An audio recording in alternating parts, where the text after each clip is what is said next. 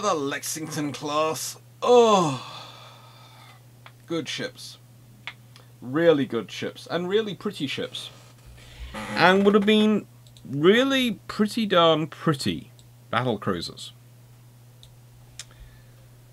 So why, considering they are finished off as aircraft carriers, at least two of them are, why are they on this list? Because, you know, they're built. Well, here is the thing we're talking about. The US Navy wasn't planning one battlecruiser, not two, not three, but 6.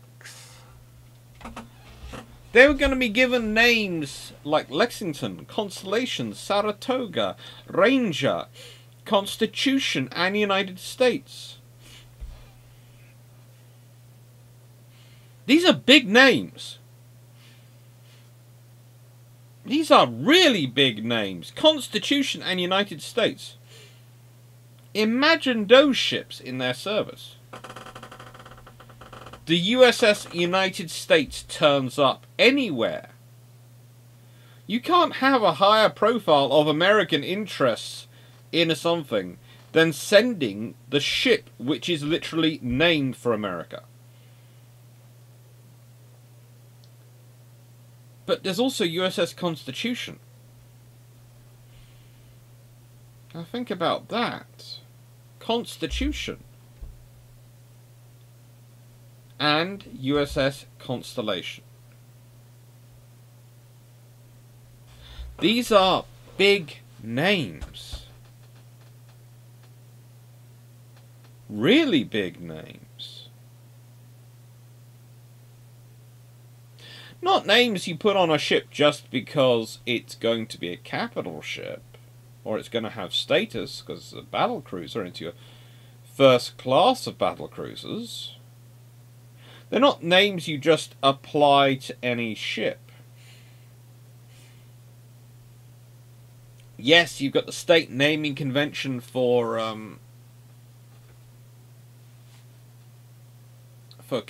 battleships. So you could have just stuck with state names, but you didn't. You could have carried on with the Saratoga and Lexington theme, you know? Naming these ships for battles in the American War of Independence. For example, there could have been Concord. USS Concord. That would have kept with that theme. You could have carried on with that theme and you would have still had very prestigious names given to these ships. But they wouldn't have been as prestigious as Constitution, United States, and Constellation. Even Ranger.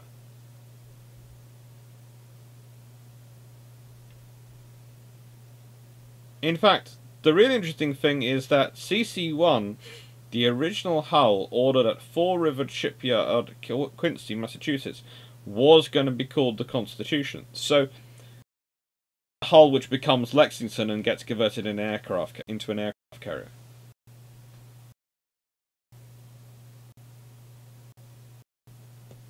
So, these could have been class battle cruisers. Because let's be honest, even if they were officially called Lexington class, if Constitution was CC-1 and Constitution had launched first, they'd have been called the Constitution class. So these are big. They are big in terms of the plans of the US Navy. And they're big in terms of the government's plan. Are they therefore just about warfighting their construction? No. Again, if you're building ships for just a warfighting reasons, there are plenty of names you can pick. Because let's be honest, when you're thinking about ships involved in warfighting,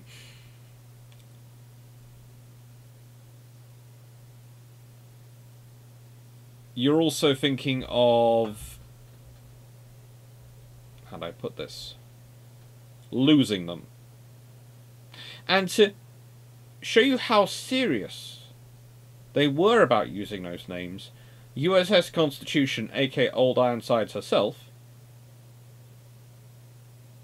was officially renamed Old Constitution from the 1st of December 1917 to the 24th of July 1925.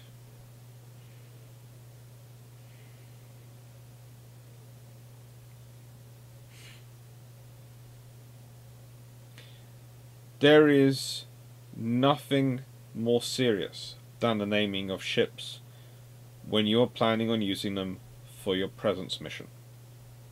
And that is what the Lexington class battle cruisers, and what we'll refer to them in this video as Lexington class battle cruisers were about.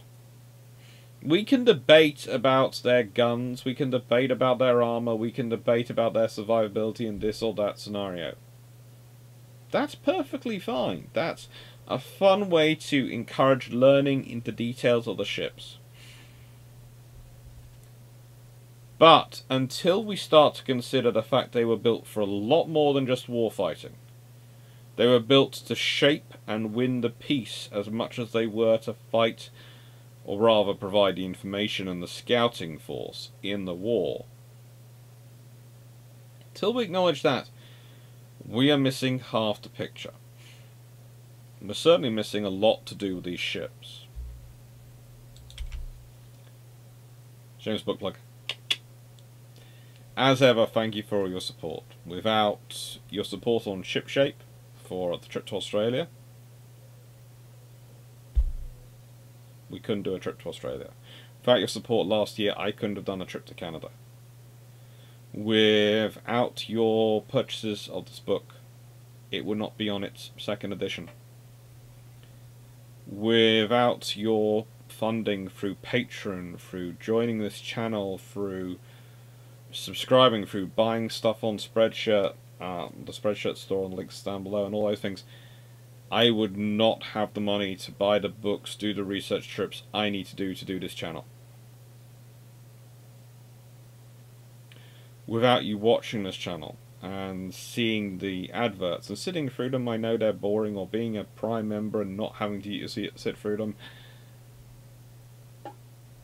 I wouldn't have the money to run this channel. I wouldn't have the money to do the research which I love doing. So thank you. Everything is thanks to you and your support. So, information warfare. That's what these ships are built for. They're information warfare ships. They are built to fight the information war in peacetime and in wartime. And you can see that with the images produced about them before they're even built. They're already engaged in that warfare. Look at this design. It's sleek. It's mean. It's sexy. Look at it. You know, you've got everything from this raked Atlantic clipper bow to the cut down at the back.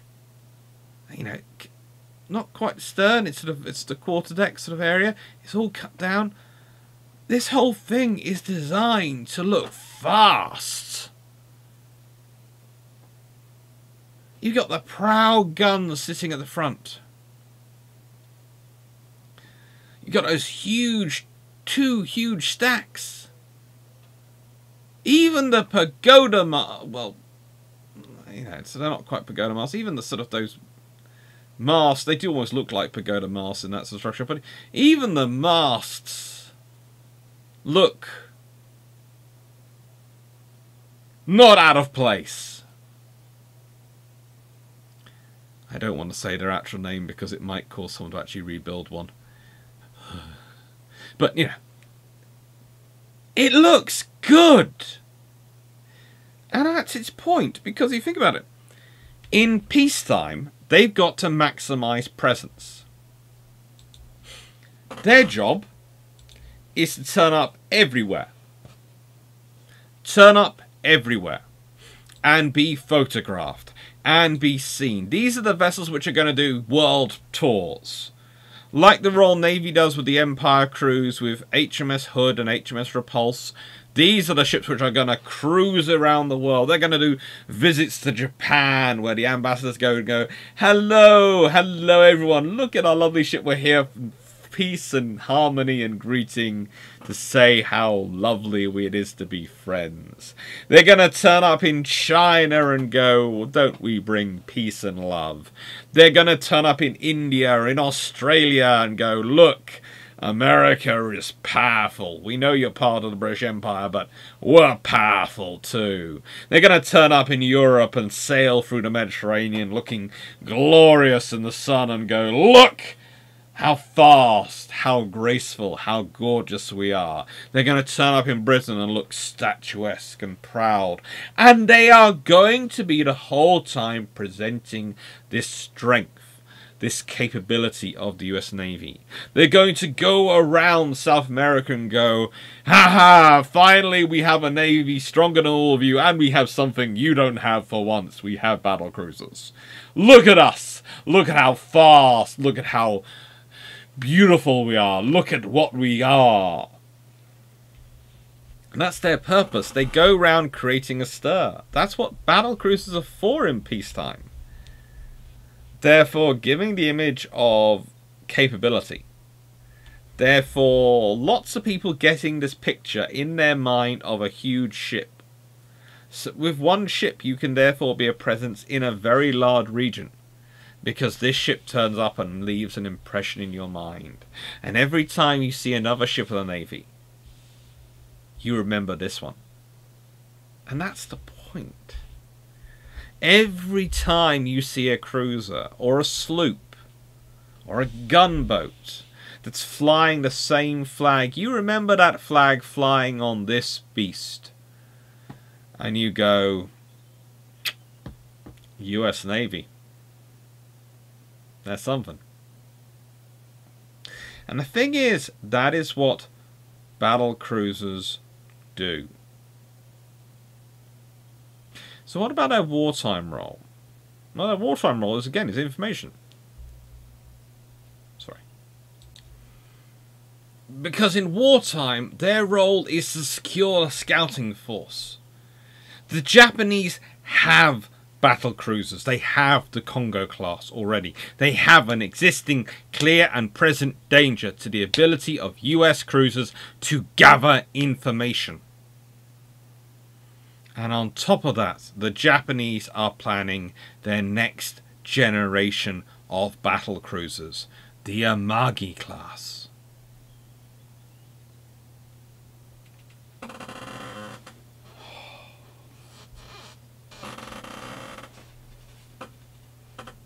How? How do you counter this? You can only counter this with your own battle cruisers. And this is where the problem really lies. Because if you're just building a battle cruiser for the presence mission, and for the commerce mission, the economic warfare sort of role, you build a battle cruiser. 2 words. But the moment you start needing to build something to go and engage other battle cruisers in the information role, both information acquisition and information denial roles, because you have to cover both roles, you're having to build battle cruisers, 1 word. Now there's a debate as to when the Royal Navy makes this transition. I'd say the first generations, 2 generations, the Invincibles and the Indefatigable, are definitely battle cruiser 2 words. And I'd say really it's once you get on to Queen Mary's edging it, Lion, Queen Mary is sort of and then there's Tiger, which is definitely heading towards the battle cruiser 1 word, and Hood is the epitome of battle cruiser 1 word. And then it sort of goes on the spectrum, fast battleship beyond battle cruiser 1 word, and pure battleship at the other end. And where ships fit on that whole spectrum of capital ship spectrum is a fun debate to have. But the point is, the moment you're going from the present economic mission of the capital ship spectrum, and you are moving along to getting to this sort of this end, which is the fighting battles spectrum, you are having to exchange some of your speed for armor. You are having to start to design your ship around taking damage. Not just dealing out damage, not just being a instruments of power, of dashing attacks, of a lamb, but something of actually taking and receiving punishment whilst dispensing it at the same time. And that moves you along the spectrum. Now, this is where the Lexingtons tend to traditionally run into trouble as a battle cruiser design. Because honestly, if you look at their design and you validate them on the battle cruiser 2 words roll, they are pretty much an exceptionally good design. The moment we start to think about them actually taking and receiving damage, that's when we start to get a little bit worried about some of their systems. About some of their structures. Because they aren't particularly heavily armoured in that regard. They have a 5 to 7 inch belt. They have barbettes which are between 5 and 9 inches. They have turret faces of 11 inches, the sides 6 inches, 12 inch conning tower, a deck 1.5 to 2.25 inches. And the thing is, I could be really cruel and I could bring up a G3 design here, but I won't. I'll bring up Hood. And her armour is 6 to 12 inches in belt. Decks 0.75 to 3 inches. Okay, some are less, but some are more. Her turrets are between 11 and 15 inches of armour. Okay, that's a lot more armour around them. Barbettes 5 to 12 inches, depending on where you're talking about in the barbette.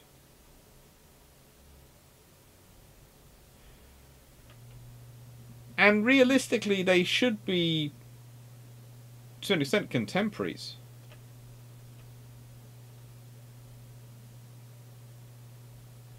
They should be. The speed of the Lexingtons, 33 knots, or 10,000 nautical miles at 10 knots. The speed of Hood, 32 knots, or 5,332 nautical miles at 20 knots.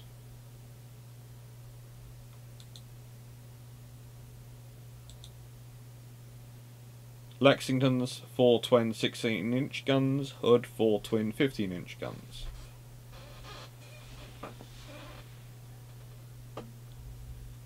Power in a Lexington, 180,000 shaft horsepower, thanks to 16 water tube boilers driving their famous turbo-electric drive and 4 shafts. Hood, 24 Yarrow boilers, 144,000 shaft horsepower, and 4 geared steam turbines.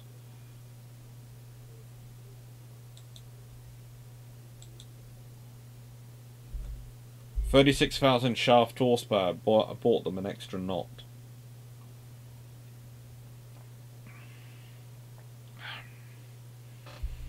Displacement 44,200 tons, pretty much standard load for the Lexington class.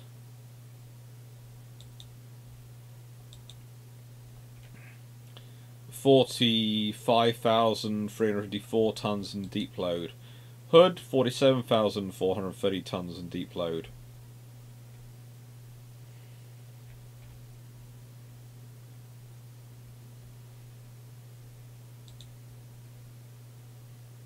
They're interesting ships.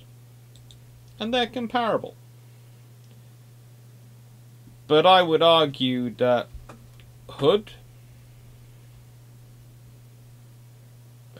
is certainly a battle cruiser. I also think this is always kind of interesting to me because it says battle cruiser numbers 1 to 4.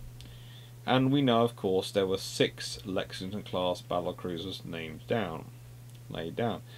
We also know that 1 to 4 were ordered from Fall River Shipyard, Quincy, Newport News Shipbuilding, Virginia, New York Shipbuilding, Camden, New Jersey, and Newport News Shipbuilding, Virginia. So they're ordered from roughly 3 yards. 4 vessels spread over 3 yards.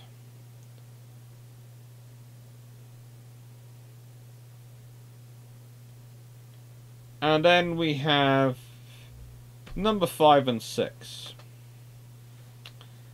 Constitution of the United States. Both laid down on the 25th of September 1920. The same date as the Saratoga's laid down. Months before the Lexington, what was originally planned as the Constitution, Lexington is laid down.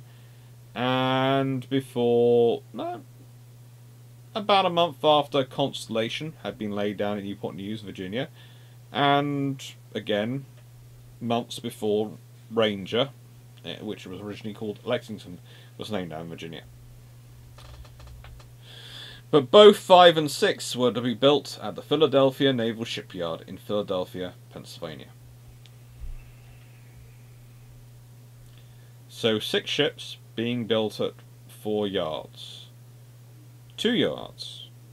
Newport News and Philadelphia Naval Shipyard get 2 each. Either there's something to do with the congressman in those waters, or some was very, very successful. Now, this design did get better, and as you can see, this is design which is the painting I showed you earlier.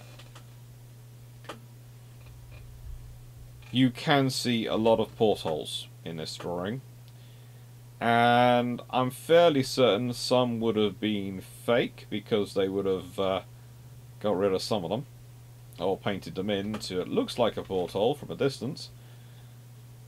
When it's not one, it's an armor belt. But also this is the fact that their design starts off with as this economic warfare presence vessel. And you can argue that perhaps in the expanse of the Pacific, they did not expect them to often come up solo, or even in pairs, unsupported against enemy battlecruisers. Perhaps the idea was that they would lure Congos and Amagis. Congos they could probably stand up to and have a fight with, but Amagis would have been more interesting. Lure them to their deaths at the hands of the Colorados or other super US battleships, and who knows what would have come along. It's one of the interesting things is we often talk about what happens if this class is completed or that class, and I've done my own video which is basically Admirals G3s are completed, Admirals as carriers, G3s as capital ships. What happens? And I think it was the Admirals, the Tursas, I think, and the Lexingtons all completed. Might have been completed as a 50-50 scenario, or something like that. I think it was a 50-50 scenario, so they completed 3 as battlecruisers and 3 as aircraft carriers. And what exactly happens? And it becomes really quite interesting. Because